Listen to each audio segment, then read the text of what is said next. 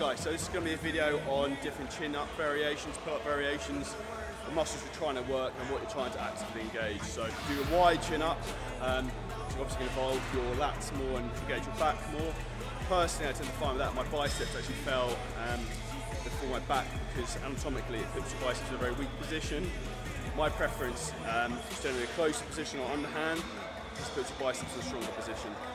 If you do weighted close chin-ups or pull-ups, that's a very good way to develop mass in your arms as well. So the most important thing to do with pretty much all exercises, to be honest, is to make sure you get full range of motion, so you want full stretch and a full contraction, and trying to hold peak contraction. So I'll give you an example of each.